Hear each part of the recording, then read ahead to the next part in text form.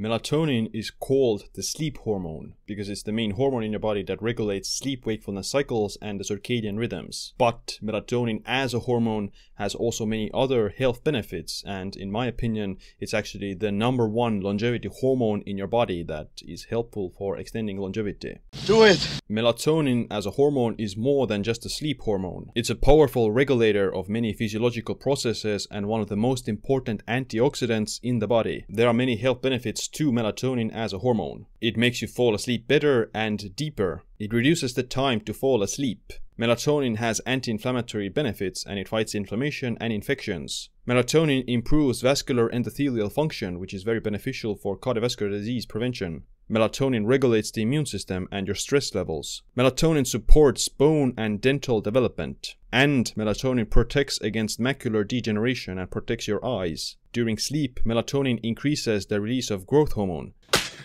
When it comes to longevity specifically and lifespan regulation, then melatonin has a kind of central role in all of the longevity pathways like sirtuins, autophagy, and several others, NAD recycling, etc. And a lot of the, let's say, health benefits of calorie restriction or resveratrol, etc. can be partly mediated through like melatonin regulating these pathways. Recently, it was reported that melatonin also activates sirtuins in addition to other functions, such as regulator of circadian rhythms or anti-inflammatory properties. And the sirtuins are quite important longevity regulators, and they work together with NAD as well. Interestingly, it has been demonstrated that the NAD availability decreases over age, reducing sirtuin activities and affecting the communication between the nucleus and mitochondria at a cellular level. And NAD is obviously one of the major coenzymes in the body that regulates energy production and all the other hallmarks of aging.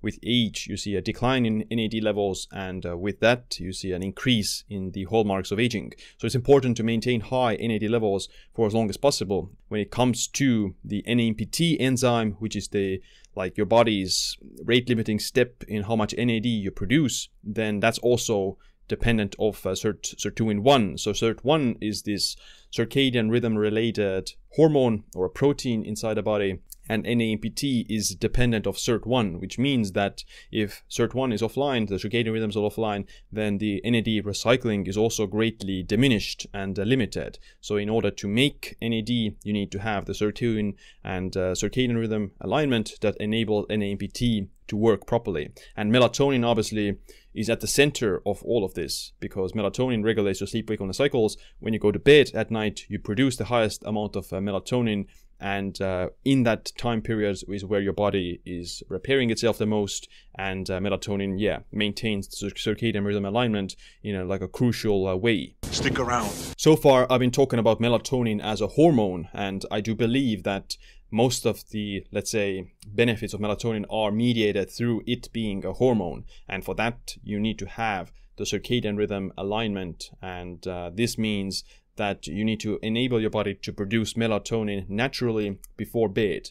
And the highest rise of melatonin occurs in the earlier part of the night. So usually the first half of the night, the first 4 to 5 hours, that's where you produce the most melatonin. The melatonin levels start to decrease at dawn and a few hours before you wake up. And when you wake up in the morning, that's where your melatonin levels should be low. And instead, you start to produce cortisol, which is a second circadian rhythm hormone that is quite crucial for maintaining the circadian rhythm alignment. And in a lot of ways is also quite central to making sure that you produce melatonin at night. Melatonin production before bed starts already the moment you wake up, and that's quite interesting because the bright light exposure to sunlight, especially in the morning, that stimulates a certain complex of proteins in the brain, POMC, that then helps to produce melatonin at night. So the healthiest melatonin production before bed actually starts in the morning. So you need to get exposed to bright light exposure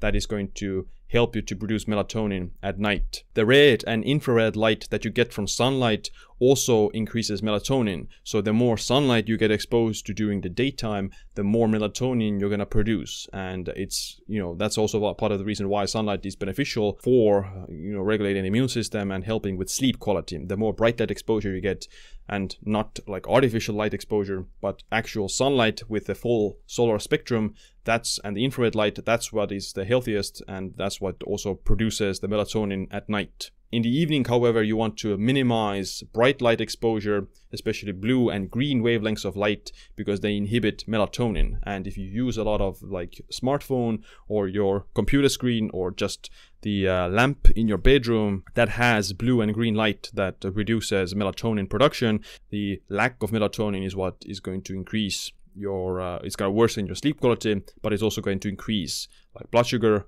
cholesterol, lipids, and may even increase the risk of obesity or hypertension. Circadian rhythm mismatches are considered a carcinogen, and shift work is also a carcinogen, and a lot of the reason has to do with the disrupted circadian rhythms, disrupted NAD recycling, and disrupted melatonin production. So in the evening, it's important to minimize bright light exposure, minimize artificial light exposure, and use like dimmer lights like Himalayan salt lamps, or use lights that you can dim down, reduce the brightness of it, and on the smartphone or the computer, just use filters. Nice.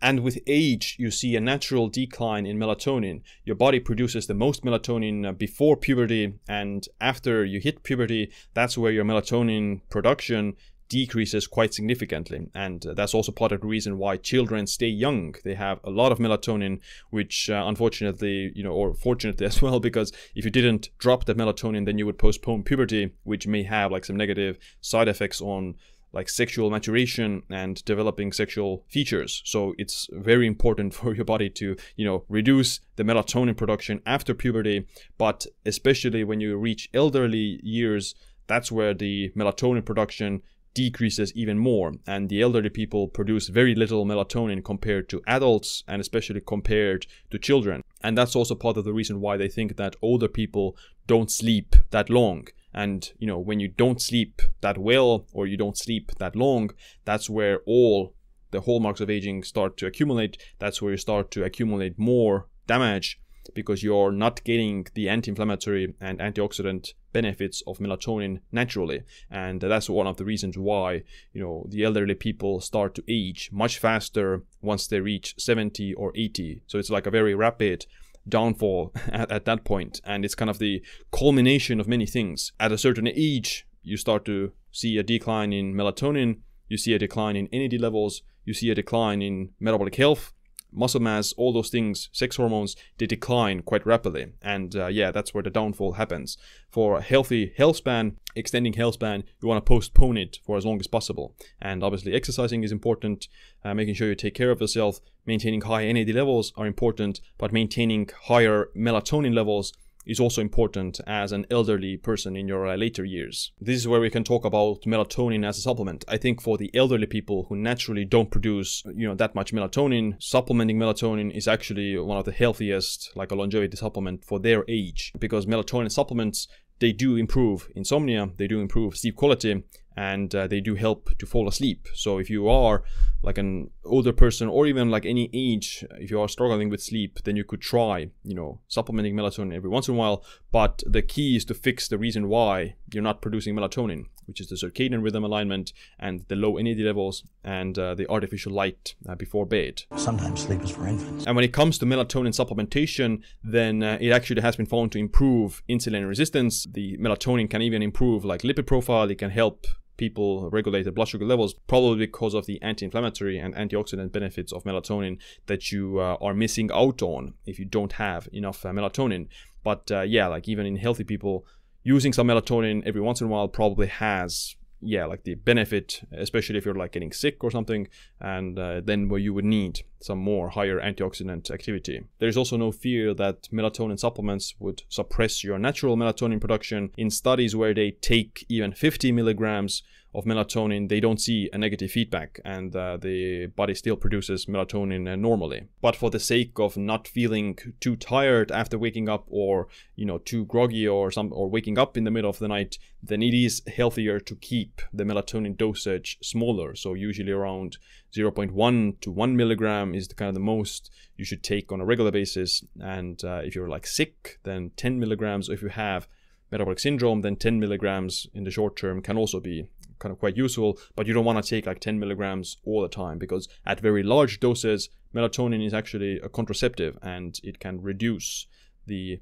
fertility, and it potentially could also reduce sex hormones, testosterone, etc. It's better to stick to a very modest, smaller dose of melatonin and not use it too frequently. So there you have it. Melatonin as a hormone is the most important anti-aging hormone in your body because it coordinates all the other antioxidant defense systems. It regulates all the other longevity pathways, it kind of maintains good sleep quality, and it's just generally anti-inflammatory and beneficial for the circadian rhythm alignment. With age, you see a decline in melatonin, which at that point, it might be beneficial to supplement melatonin on a regular basis. Before that, if you're an adult, then supplementing melatonin can improve like sleep quality, or it can make up for some aspects of jet lag or some other, let's say, circadian disruption. If you're like chronically undersleeping, then melatonin can help to, catch up on that and still give you good quality sleep. But you don't want to take large amounts of melatonin on a regular basis. It doesn't suppress natural melatonin production, but it can have like contraceptive effects, or it might reduce sex hormones specifically. Definitely don't give melatonin as a supplement to children, especially pre-pubertal children, because it's going to postpone puberty. You don't want to do that, and melatonin supplementation should only be considered if you're like an adult who has gone through puberty, who has gone through the full sexual development. But do you want to slow down aging and live longer? If yes, then I'm looking for more people who want to reverse their biological clock. If you're interested, then message me the word health to info@seemland.com and I'll send you the details. But other than that, thanks for watching this video. Make sure to click the like, subscribe, notification bell as well. My name is Seem. Stay optimized, stay empowered.